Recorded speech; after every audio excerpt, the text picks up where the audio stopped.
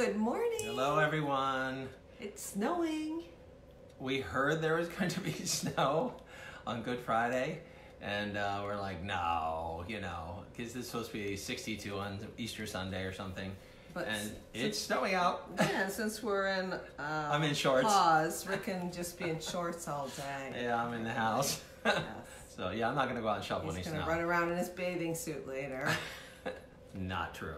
Because I can find the acupuncture points and the meridians I'm going to talk about right now. That's right. So part of the reason we're doing this yesterday and today is we get asked a lot about what acupuncture points are, what are meridians, and some of it I know is a little dry and boring, like rather than, oh, these are the great things you could do for sleep, or these are the great things you can do for emotional balancing.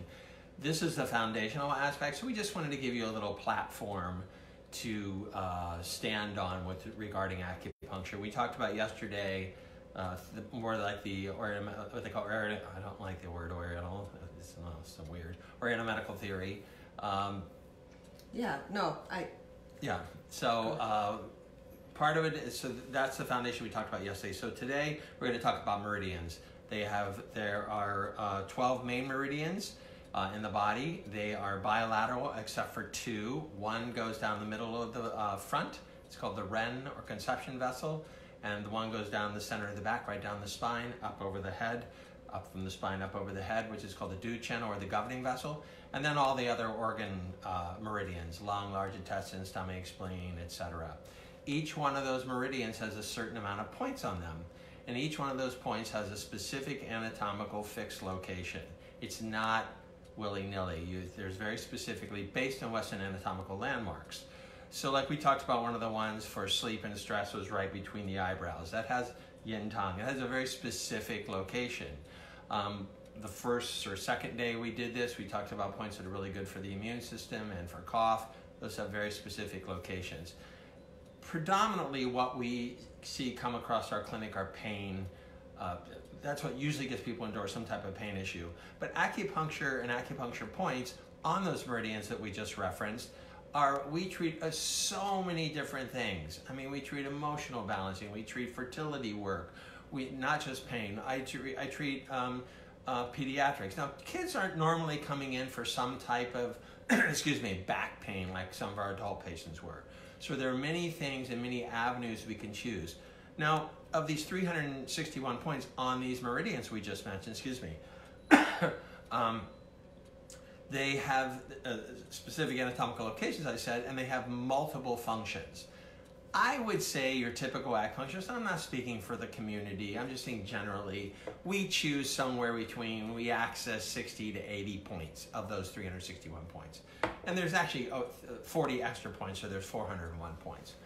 Now we're seeing different applications from people that started doing stuff in the 50s, 60s, 70s, and there's a whole wave of people coming out of acupuncture schools now that are applying these points or meridians differently than what Laura and I learned, which is great. I'm all for it, don't get me wrong. So those meridians, as I said, have to do with the different organ systems. They have specific anatomical locations, and each one of those meridians has different amount of points on them. Like the bladder meridian has 67 points, and the heart meridian has 9.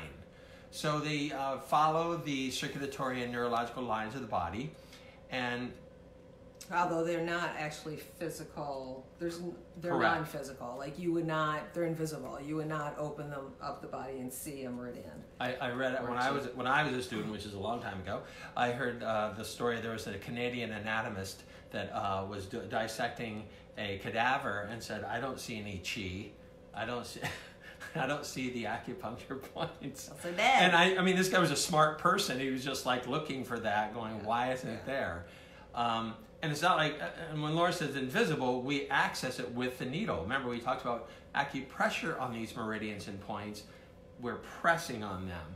Acupuncture, we're piercing it. So it goes deeper, of course, if you're piercing it with a needle. We use surgically sterilized, disposable, single-use only needles during those treatments. I always want to say that as a disclaimer, because some people who've never had acupuncture think, oh, do you use hypodermic needles or something? We don't. So those points that we talked about, and those meridians that we talked about, is what we access when we're designing a treatment for somebody. Somebody may come in for knee pain, which happens all the time, and this time of year they'll go, hey, do you do something for allergies? And so we'll include that in the treatment as well. So that's what I say, we have a variety of different points we can choose from and access and treat the whole body, not just the part. The word holistic means treating the whole person, not just the part. And that's the foundation of acupuncture. And so and I always tell patients too, I'll go, I want you to know that if I'm treating your sinuses, these points on these meridians I just mentioned, it's not going to distract from treating your knee. It treats the whole person. Now some people come in on these points and say, I just want you to treat my knee. Then we just treat their knee. That's not my way of styling my treatments normally, but that happens sometimes. So we have so many choices to help somebody. 361 is a large number. And as I said a moment ago, when we're treating somebody, we usually access about 60 to 80 points. When I was a student for my final exam, I had to needle all 361 points on my co-student as he did to me. So often when we needle one of those points on those meridians, you'll get almost like a grab. The Chinese call it fishing. It's almost like something grabs around the area where we needled. And they call that the arrival of qi. And people go, oh, you just hit a nerve. Not normally. Nerves run fairly deep in the body. There are superficial nerves, but most of them run pretty deep. You'd have to dig pretty hard and deep to hit a nerve. But there's that sensation of the arrival of qi that we're going to talk about in a moment that happens when we needle somebody, that kind of nervy feeling. So we're going to talk now about qi. So that's just a foundational aspect about meridians, the amount of points on the meridians, specific anatomical locations, multiple functions. I think it's also important for us to explain the points and the meridians, because we're actually recommending certain acupressure points for you guys to be doing on yourselves and your loved ones, your friends. So it's great for you to understand the foundation so you can explain it to them. Right. And for us, which we do a lot of. Yeah, we like doing that. One of my primary goals is to educate as many people as possible about Chinese medicine. So I figure if we pay forward and help people with it, maybe you guys will pay it forward to your friends too. True. And when I think of meridians, I think of they're almost like our power lines going through our body that's carrying our qi or our energy. And then the different points along it I look at it as like almost like little transformers that can lead the energy from one area to another. So it's just like a visual in kind of more Western terms. And Rick had mentioned several times about the nerves, and people will frequently ask us in the treatment rooms, oh, is this based on the nervous system? Is this based on the circulatory system? And which is fine, which is great. Yeah. It's such a good question, and it totally makes sense.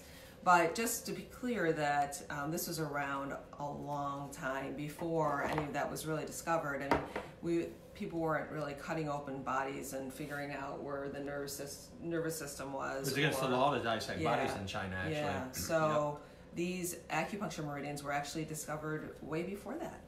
And the initial, from what my research shows me over the years, there was initially about 120 points total. And so they, as time went on, they found that by tracking that same pathway or meridian that wasn't specifically an acupuncture point at the time, 2,000 years ago, they found, an additional point on that same meridian that affects the same tissue. So they've developed it to the point of what we have, as we said, 361 main points on meridians and 40 extra points. They're called outside of meridians. So as you can see, we have a lot of choices. So we want to talk about qi? Yes. Qi is a functional aspect. It's a CHI or QI, as we talked about on our acupressure lecture. KI is the Japanese way of saying ki. And we're doing canine acupuncture apparently today, which I didn't know about. She has been squirming around at Rick's feet the whole time. Yeah. I'm like, what is going on down there on her back? She was like, what was that book? Metamorphosis. She was like the cockroach on her back. On her back. What is going on down there? Now I'm really supposed to stay on point and focus on my lecture here, on my subject matter. Okay. So qi is the functional aspect that rules out like respiration, digestion, things like that. You hear it used a lot, the word qi, CHI, QI, as I said. And that pulling feeling, we we feel when acupuncture needle piercers has been that arrival of chi.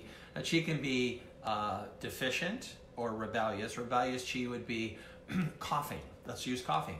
The natural, when we inhale, air goes down. Rebellious chi is your cough out. Digestive chi is vomiting when it's supposed to go down. So chi has and it's traditionally not often in excess, but it's often deficient or rebellious. So chi is so important in that we want to try to balance the chi. Remember, the foundation of acupuncture is to create balance. So did you want to say anything else about that? No, just basically I think in the terms of using it with the acupressure, that what is going on is chi is a way to access, or sorry, the acupuncture's points are a way to access your chi and to move it. So if you're feeling like it's stuck in an area and there's an imbalance, we'll use those points to try to move the chi and balance it out in the body. And those points are really the conduits. They're what keeps the energy moving. So, right? I think that's it. Yeah. I have one little reading and one book to recommend here. Oh my gosh. Here, dog. Here, dog. Please. Go down. Yeah. So the book is Between Heaven and Earth. And this is like, you're going to see this backwards again. This is some of the basics of Chinese medicine. It's great for practitioners to read, but it's also great for the layperson. And it's got a lot of beautiful poetic references to Chinese medicine, as well as a lot of practical uses. Acupressure, different ailments that you can treat, that type of thing at home. So here's what they said about acupuncture points. Acupuncture points are located in small depressions in the skin called men, or gates. Access can be gained to the internal circulation of qi and blood through acupuncture points. In ancient times, when Chinese cities were fortified by walls, gates were open to receive sustenance and closed to keep harm away. Acupuncture points are gateways, subtle portals of the body that are open and closed to adjust its dynamic. I thought that was nice. That is nice. All right, Between Heaven and Earth, Harriet Beanfield and Ephraim Horngold. Highly recommend. So the previews of coming attractions are, we are going to show some acupressure points over the next week or so. We're also going to get in the kitchen with the cooking queen. So we're going to get in the kitchen and show some nutritional stuff we can do as well. So have a good, if you're in Rochester. Yes, go sledding. Go sledding. Yes. Otherwise, enjoy the rest of your day. Good Friday, everyone. And we just had Passover, so it's a pretty spiritual time of the year for people right now. Yes, so yes. Have a good day, have a good weekend, and we'll see you the next time. Thank you. Bye.